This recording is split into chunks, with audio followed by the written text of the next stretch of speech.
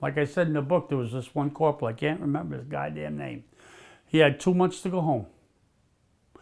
We got there, we were like the reliefs.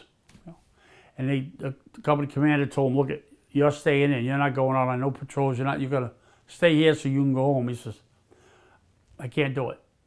He said, I can't let them kids go out there and not know anything but what they're ready to do. I'm gonna have to go out there and show them what they're gonna do. I can do it during the day, I don't have to do it in combat, but I can do it, I have to teach them. And I'm thankful he did, because he probably saved our stupid lives,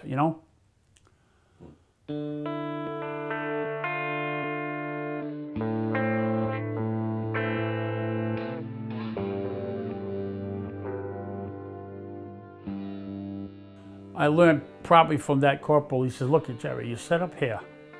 Once you fire this gun, move over there or move over there, because they're going to see it and they're going to key in on it. You got about 30 seconds.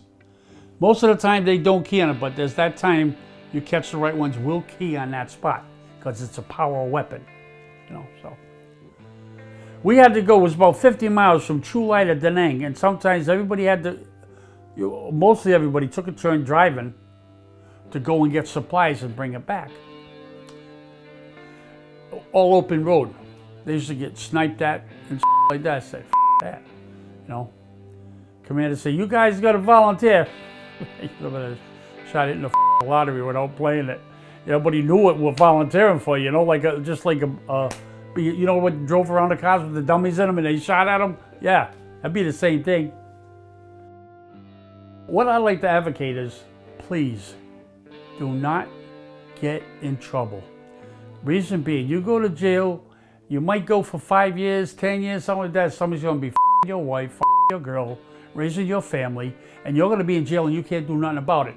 And when you complain, she's going to say, which they all do, well, if you love me enough, you wouldn't have got in trouble to get yourself taken away. I'm saying, please, do not get in trouble no more. You go in on a couple of bids, small bids, you're like doing your life on an installment plan. Grow up and don't get yourself in trouble. But if you're going to be bad, be good at it.